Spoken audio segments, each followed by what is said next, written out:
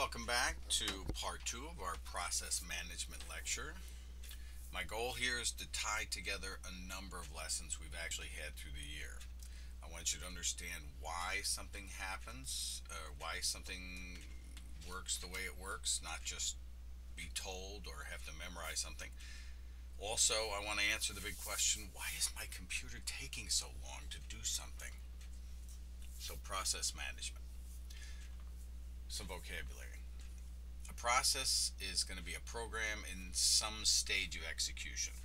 Using multi-programming, a computer system has many active processes going on at once, each at various stages of execution. They take turns sharing the CPU. Process management, tracking the progress of the processes and managing the share of the CPU. I mean, sharing of the CPU, how complicated can that be? Well, let's see how this works. Okay, the process cycle. So we've gone through a number of programs, line by line by line, using assembly language. And imagine we start one of those processes now. So we have a brand new process. The user starts a program running. It launches Word. It asks for a DVD to play, whatever. Okay. It goes to the ready state, and then eventually, the CPU picks it up. Okay. Then imagine it's actually on the CPU. This is when we were running our programs line by line by line in assembler, and we were trying to move values around to the register. And anyway, what if for some reason, and trust me just for a few minutes on this, what if for some reason the CPU is taken away from the process, which can happen? It's not done, but the process is interrupted and it's taken away, the CPU is taken away to do something else. Okay, then it has to go back into the ready state. It might be picked up again by the CPU and then give it up again. The CPU is taken away. But let's say it's not running on the CPU. That would mean, keep in mind now, what we were doing is very accurate in class. Only one process is running at a time. Well, what if that process, right in the middle of that process needs some information, input output from the user, the disk head to move a certain direction, anything. Then the process is just going to sit there and wait. Now all of a sudden, let's imagine the process gets what it finally wants. Now it's back in the ready state. Then it gets and it has to wait because other processes have been running now. Now it's back in the ready state and the CPU picks it up. Oh, but the CPU's needed for something. It's taken away. We're still working on one process.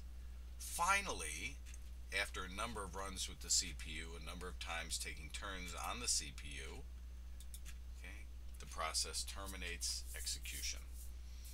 This is the process life cycle. I'd like you to be able to explain each one of those steps. So CPU scheduling.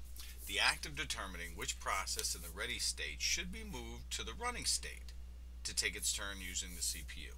Many processes may be in the ready state. Only one process can be in the running state at one time. So which one gets to move from ready to running? Well, that's a decision for the operating system. What are some options we have? CPU scheduling algorithms. Again, a little vocabulary for us. First come, first served. Processes use the CPU in the order that they arrive in the ready state. Okay. Shortest next job.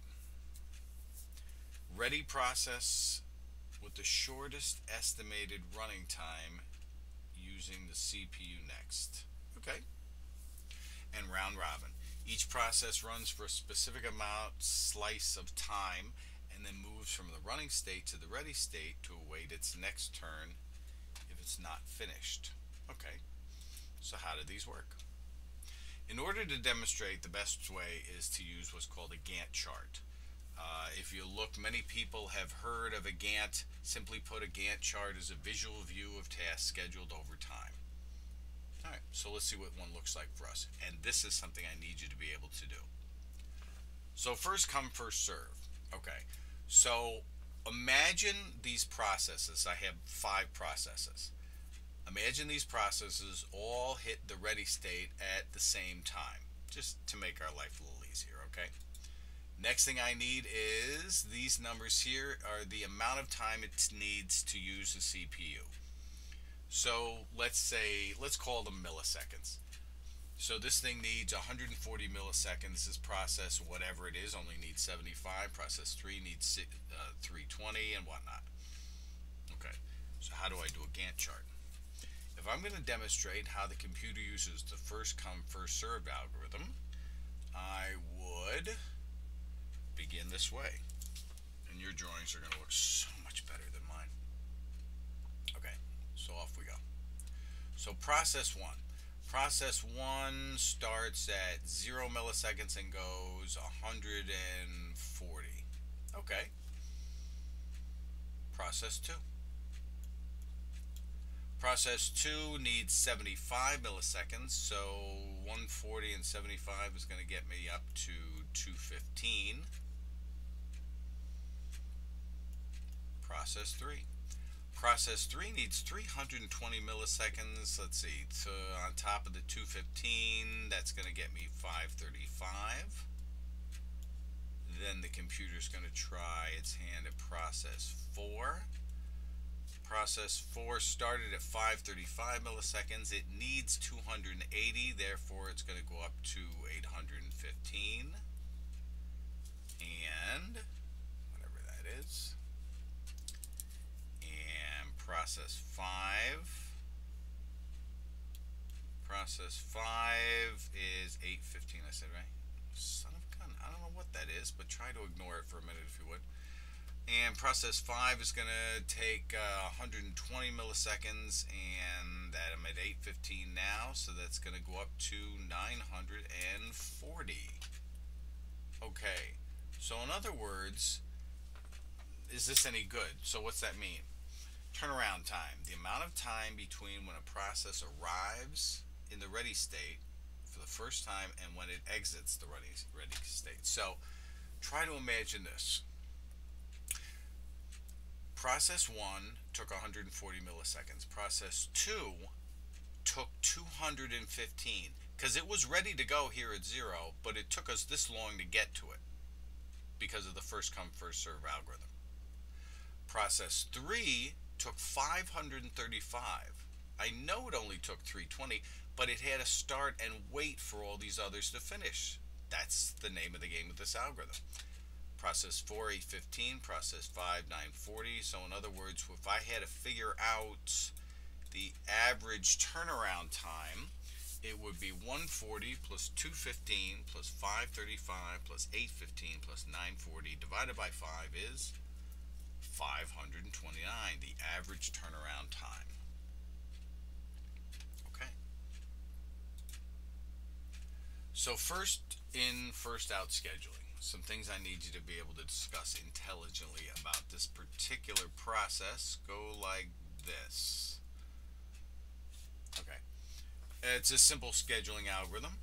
Processes are dispatched according to their arrival time at the ready queue.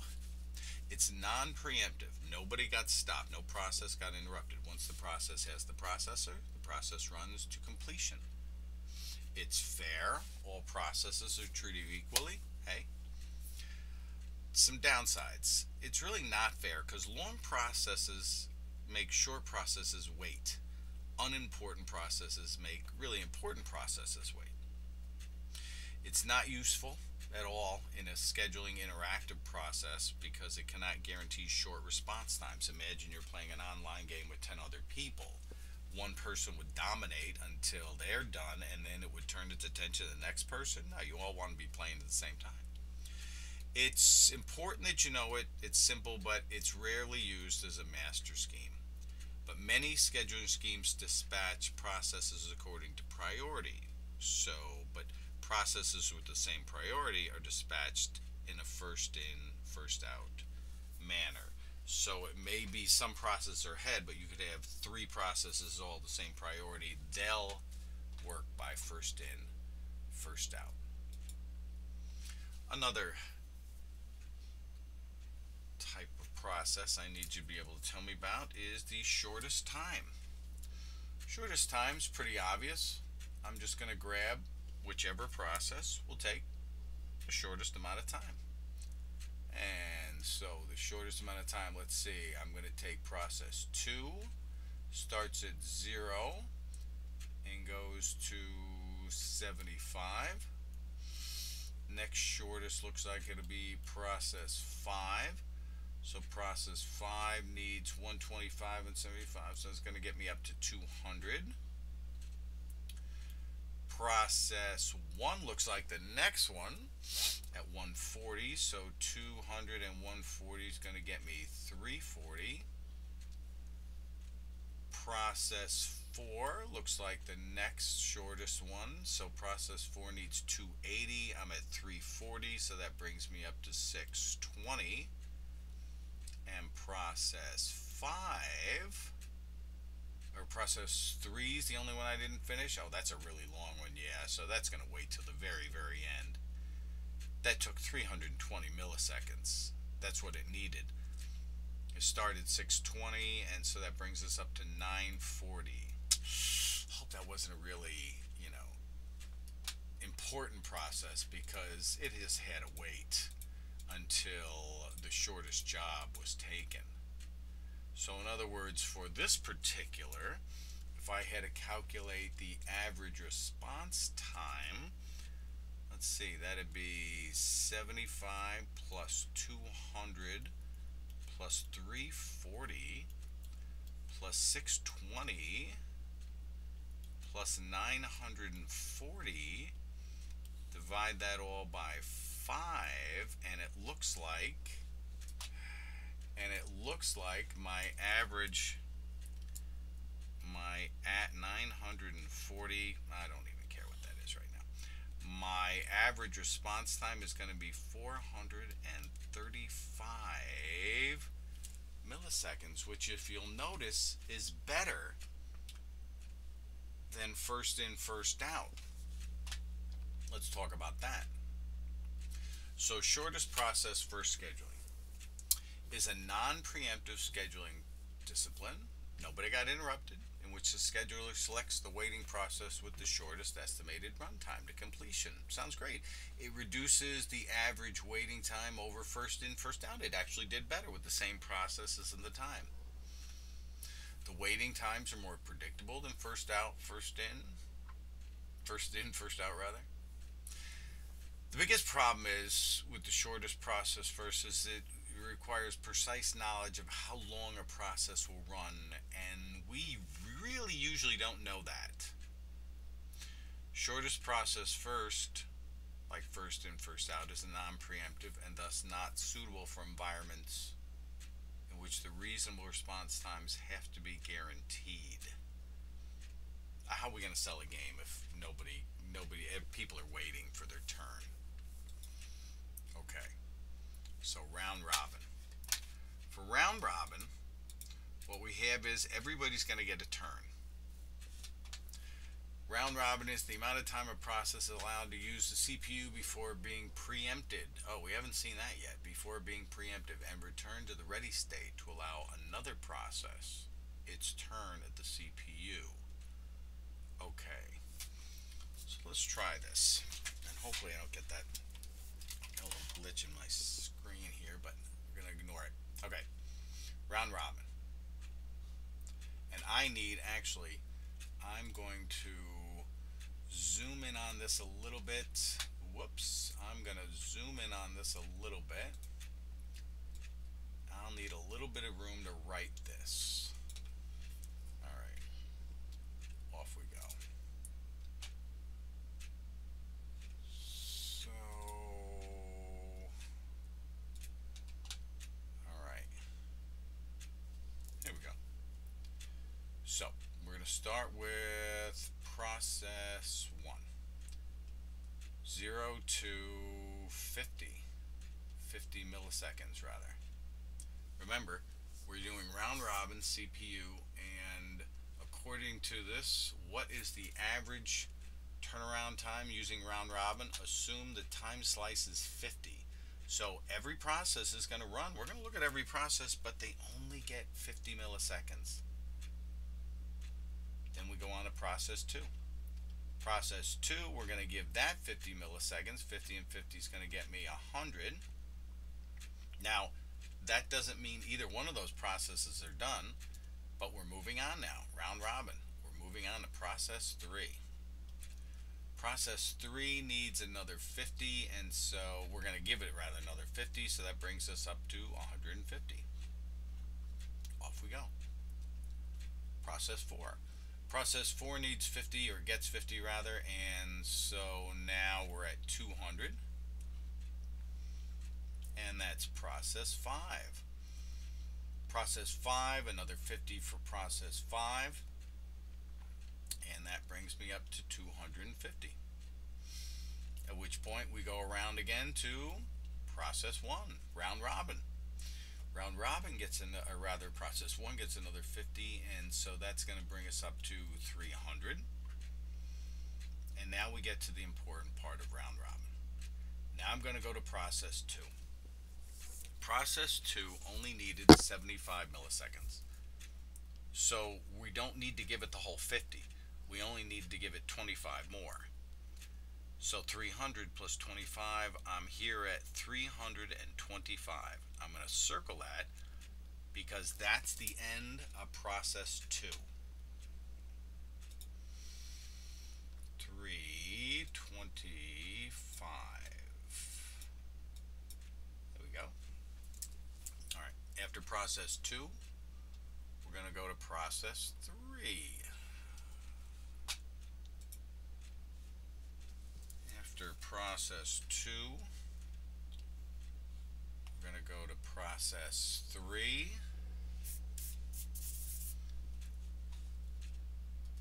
I'm going to try this one more time, and then I may have to interrupt this to try to deal with this thing, but here we go, one more time. Process 3.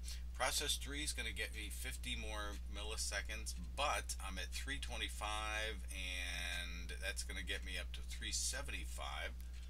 But still, process 3 isn't done yet.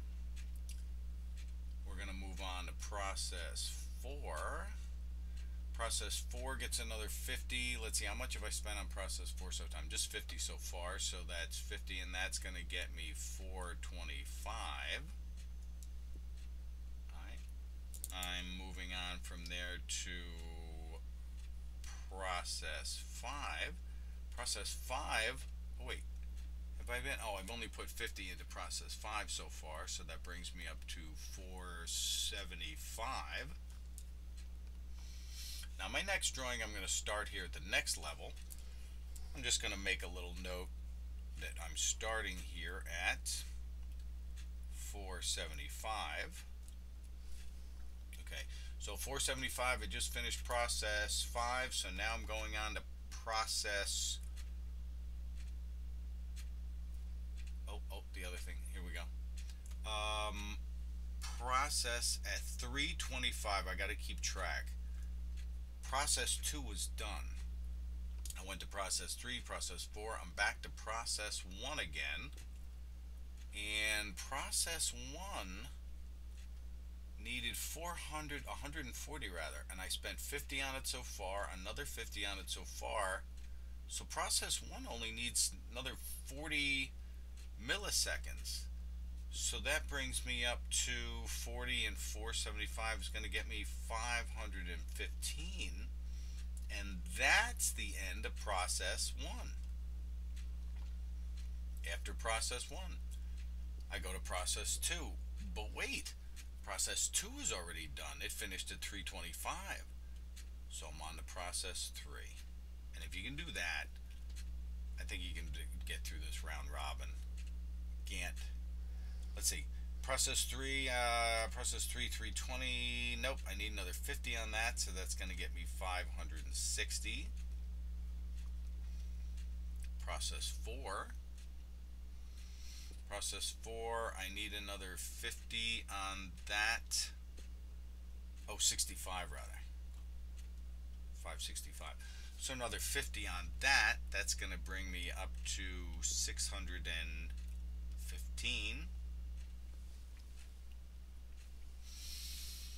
Process 5, I'm going to spend another 50 milliseconds on that. But let's see. Process 5, I needed, let's see, I got 50 here and 50 here and another 50, but I don't need another 50. I only need 25.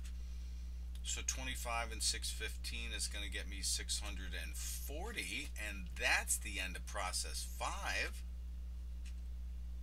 So I go to process 1. Wait, I'm done with process 1. I go to process 2. Wait, I'm done with process 2. So I'm on my way to process 3. Process 3, I spend another 50 on that. That's going to get me 690. Process 4, I'm going to spend another, process 4.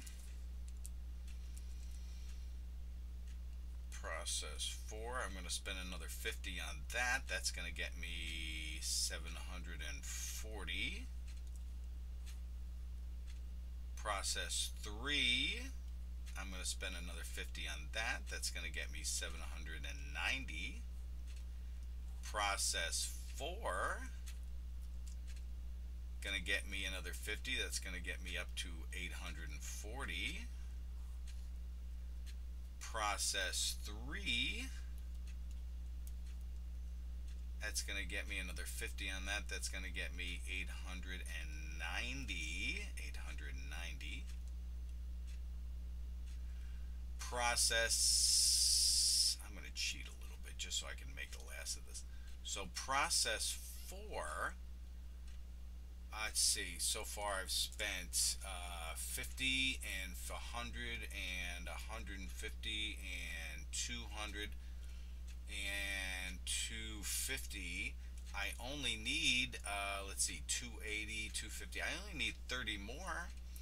So 30 more plus the 890 is going to get me 920, and that's the end of process 4. And so my last step is going to get me process 5. Your drawings are going to look so much better. And let's see, process 5, how much time did I spend on that? 50, 100, 150, 2, process 5, or process 3 rather, process 3, excuse me, right here, process 3. Process 3, I only needed another 20 to go, and so that brings me to a grand total of 940, and that's the 5th number that I need. And so how am I going to figure out the average rate for round robin? Let's see, process, so 320, so 325 plus the 515 plus the 640 plus the 920 plus the 940, add those all together, divide by 5, that gets me a grand total of 668. Well, that's the worst one yet. And that was being as fair as I could with all of these processes. So round robin scheduling. Processes are dispatched first in, first out, but given a limited amount of processor time called a time slice or quantum. If a process does not complete before its quantum expires, the system preempts it. First time we've seen that, that's important, and gives the processor to the next waiting processor. And places the preempted process at the back of the ready queue. It's very effective for interactive environments in which the system needs to guarantee reasonable response times. Commonly found, but rarely a master schedule. Sophisticated scheduling algorithms often degenerate to either first in, first out, or round robin when all the processes have the same priority. A variant of the round robin is called the selfish round robin. That uses aging to gradually increase process priorities over time, so the longer it waits, the more chance it has to get the CPU. Determination of the quantum size, now you can imagine this would be important, is critical to the effective operation of a computer system with preemptive scheduling. Large or small, fixed or variable, equal size for all processes or determined separately for each. In Linux, the default quantum assigned to a process is 100 milliseconds. Remember, 1,000 milliseconds equals a second. In Windows XP, the default quantum was 20 milliseconds for most systems. Okay.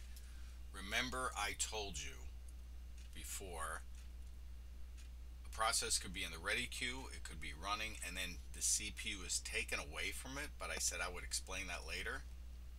Well, welcome to later. This is one of the many reasons. All these algorithms are one of the many reasons that the CPU may be taken away. But besides round robin, there's other processor algorithms that will take the CPU away from a process. Here's a question that comes up quite often. I need you to be able to answer this intelligently. Preemptive scheduling, a scheduling process in which the operating system may take the CPU away from a running process before it is done using it. You need to be able to tell which one of these. Now, these are the only processes you need to know. Which one of these are preemptive and non-preemptive? Think about it for a minute. Okay. First come, first serve. First come, first serve is non-preemptive. Once the process has the CPU, it's not taken away. Shortest job next is non-preemptive. Again, once the CPU is stuck in a process, it's stuck there. However, round robin, the whole idea is it is preemptive. A process can stop and start and stop and start, and you just saw that. I think it's important. I don't think it makes much sense to study 3 without mentioning a few others just to compare and contrast. I think it makes more sense that way and answers that why question I started this with. Shortest process first.